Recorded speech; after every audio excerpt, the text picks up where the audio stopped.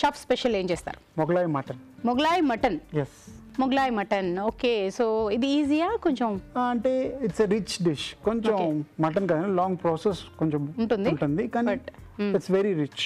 గీ తోటే చేస్తాం, నట్స్ వస్తాయి, క్రీమ్ వస్తుంది, మళ్ళీ కసకసాలు, మళ్ళీ cashew nuts. Okay okay, so మేము రెడీగా ఉన్నాం, మీరు చేస్తూ ఉంటే మేము అలాగా ఎంజాయ్ చేస్తూ ఉంటాం, టేస్టింగ్ కూడా. So Mughlai mutton.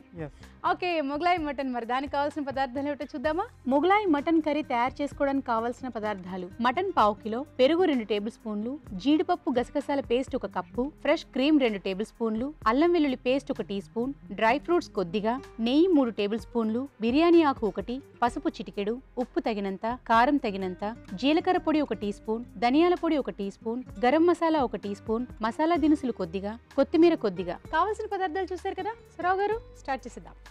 వైట్ గానే చాలా ఉన్నట్టున్నాయి. పెరుగు, ఫ్రెష్ క్రీమ్, ఇది సాల్ట్ అండి, ఇది గసగసాలు, కాజు పేస్ట్, ఇది పెరుగు, క్రీమ్. సో ఫస్ట్ గీ అన్నమాట. సో రిచ్ కాబట్టి ఫస్ట్ గీ. So mutton ఉడికించుకున్నారు. అవునండి.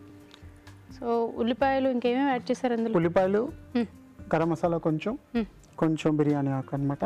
బిర్యానీ ఆకు, గరం మసాలా, ఉల్లిపాయలు వేసి ఎన్ని విజిల్స్? అల్లం వెల్లుల్లి పేస్ట్ కూడా, కొంచెం సాల్ట్. ఓకే, మొత్తం 5 వేశారు.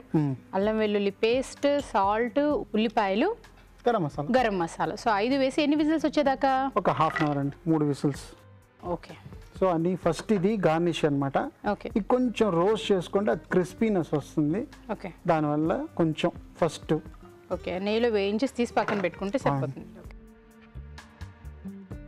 సో అయిపోయింది.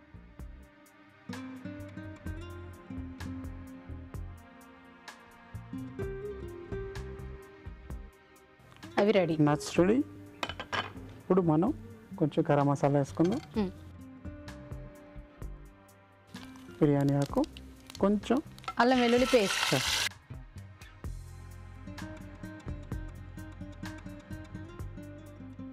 ఇప్పుడు ఈ మటన్. సో ఉడికించిన తర్వాత వాటర్ తోటి తీసుకున్నారు. అవునండి. సో ఇప్పుడు రావు గారు చేస్తున్నప్పుడు బోన్లెస్ తో చేస్తున్నారు. సో మీరు కావాలి అనుకుంటే ఇష్టపడే వాళ్ళు మటన్ బోన్తో కూడా చేసుకోవచ్చు, ఎందుకంటే చాలా మంది ఆ బోన్తో ఉంటేనే ఇష్టపడుతూ ఉంటారు తింటున్నప్పుడు. సో అలా కూడా చేసుకోవచ్చు. సో ఇప్పుడు ఆల్రెడీ మనం ఉప్పు వేసుకున్నాం, కొంచెం చూసి వేసుకుందాం. సో ఉడికించేటప్పుడే మీరు ఉప్పు వేస్తారు కాబట్టి కొంచెం కొద్దిగా. దాని తర్వాత కొంచెం పసుపు, కారం, కొంచెం ధనియాల పౌడర్,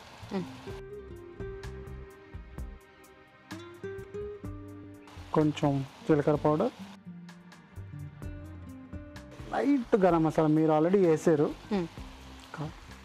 నేనే వేసానా గరం మసాలా? నేను వేసానా? నేను ఫస్ట్ వేసాను. ఓకే, ఇది అయిన తర్వాత వేస్తారా పేస్ట్? గసగసాలు, కాజు పేస్ట్. కొంచెం ఆల్రెడీ మీకు ఉడికిపోయింది అనమాట మటన్. మెయిన్ ఏంటంటే దీంట్లో ఇప్పుడు పౌడర్స్ అనే వేసాం కదా, ఆ పచ్చి వాసన వెళ్ళిపోవాలన్నమాట అంతే. ఇప్పుడు మీకు గ్రేవీ లాగా వచ్చింది చూసారా. ఏ కాంబినేషన్లో తింటే బాగుంటుంది ఇది? రైస్లో, పరాటాస్, రోటీ, పుల్కా, దేంట్లోనైనా బాగుంటుంది. కాజు, గసగసాల పేస్ట్.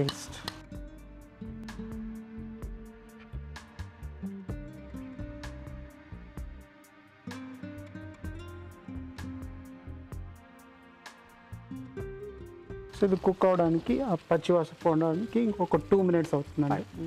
ఓకే, అయితే కాసేపు మగ్గనిద్దాం. ఇప్పుడు మీకోసం ఒక మంచి చిట్కా.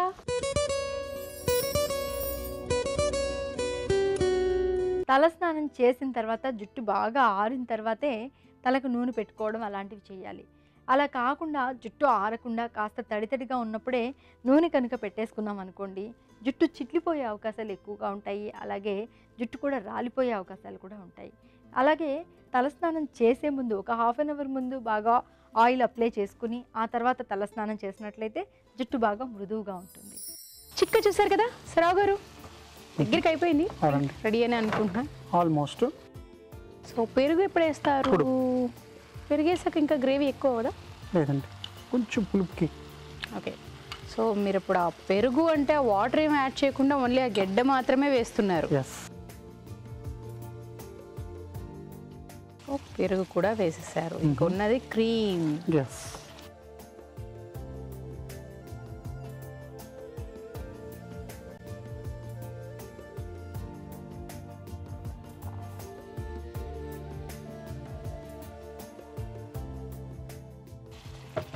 ఆఫ్ చేసుకుందాం. ఓకే,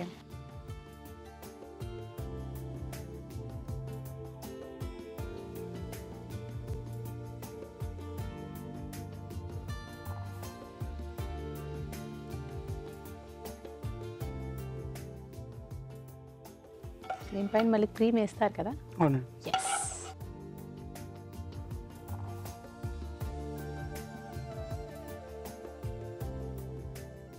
ఇప్పుడు కలగా ముద్దుగా ముచ్చటగా ఉంది.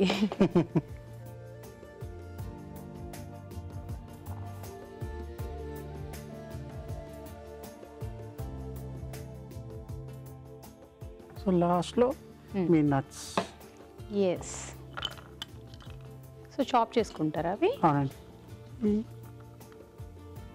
కొన్ని మీరు హోల్ వేయచ్చు. ఓకే. కొన్ని చాపింగ్.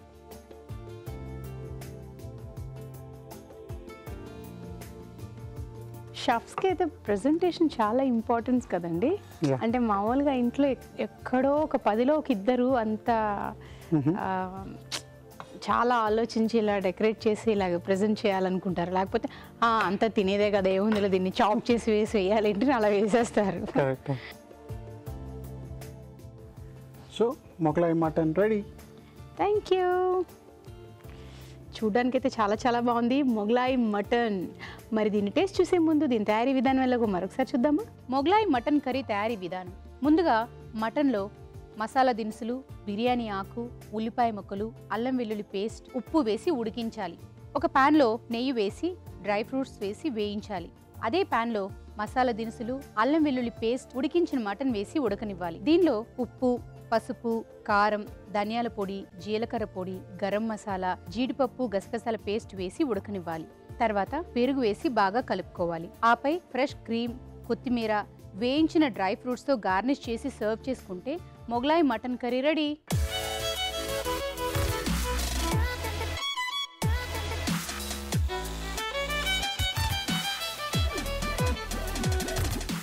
Mughlai mutton ready.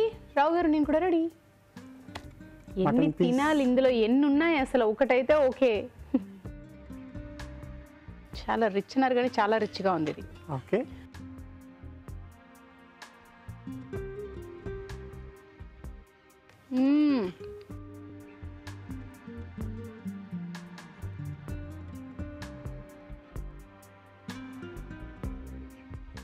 నిజంగా మీరు అన్నట్టు రైస్తో కానివ్వండి, రోటీతో కానివ్వండి, సో దేనితోనైనా కాంబినేషన్ చాలా చాలా బాగుంటుంది. ప్లస్ మటన్ చాలా సాఫ్ట్గా ఉన్నాను. చాలాసేపు ఉడికించడం వల్ల ఏమో అంతే. దాంట్లో పైగా మీరు ఉడికించేటప్పుడు ఇవన్నీ ఇంగ్రీడియంట్స్ వేసుకోవడం వల్ల బాగా పీసెస్కి పట్టున్నాయి. ఆ పీసెస్ తింటున్నప్పుడు కూడా టేస్ట్, ఆ ఫ్లేవర్ అవన్నీ తెలుస్తున్నాయి. సో చపాతీలకి బాగుంటుంది. I will say first chapati, phulka, parathas చాలా బాగా వెళ్తుంది. ఏం లేకపోతే రైస్ కూడా వేసుకొని తినచ్చు. ఎస్. సో చపాతీ, పుల్కా, రైస్ దేనితోటైనా సరే తినచ్చు. చాలా చాలా బాగుంది. అన్ని కాంబినేషన్స్ అవన్నీ కలిసి ఉండడం వల్ల చాలా టేస్టీగా ఉంది. ఇది ఎక్కువ అది తక్కువ అన్నది ఏమీ లేదు. సో డెఫినెట్గా మీరు ఎంజాయ్ చేస్తారు. రోజు తేలికపాటి వ్యాయామాలు అంటే ఒక 10-15 నిమిషాలు, లేదు వీలైతే హాఫ్ అన్ అవర్ వాకింగ్ కానీ, లేకపోతే ఇంట్లోనే యోగా లాంటివి కానీ, ప్రాణాయామం కానీ, ధ్యానం కానీ ఏదో ఒకటి చేస్తూ ఉన్నట్లయితే మన శరీరానికి తగినంత రక్త ప్రసరణ జరుగుతుంది. ఆరోగ్యం బాగుండడమే కాకుండా ముఖ్యంగా గుండె ఆరోగ్యం కూడా బాగుంటుంది.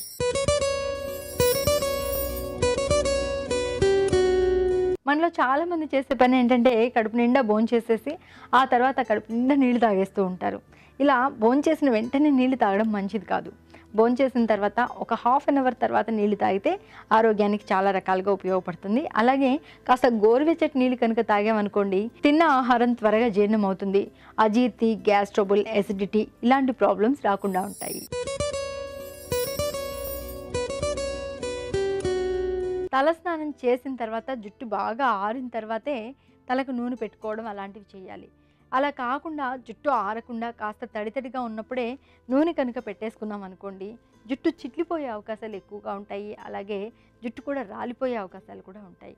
అలాగే తలస్నానం చేసే ముందు ఒక హాఫ్ అన్ అవర్ ముందు బాగా ఆయిల్ అప్లై చేసుకుని ఆ తర్వాత తలస్నానం చేసినట్లయితే జుట్టు బాగా మృదువుగా ఉంటుంది.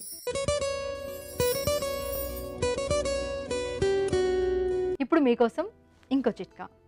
కొద్దిగా పెరుగు తీసుకుని అందులో 4 చుక్కల కొబ్బరి నూనె కలిపి బాగా మిక్స్ చేసుకొని ముఖం మీద మొటిమలు ఉన్న ప్రాంతంలో అప్లై చేసుకొని హాఫ్ అన్ అవర్ తర్వాత గోరువెచ్చటి నీళ్ళతో వాష్ చేసుకుంటూ ఉండాలి. ఇలా వారానికి 3 సార్లు కనుక చేస్తూ ఉన్నట్లయితే మొటిమలు క్రమేపీ తగ్గిపోతాయి.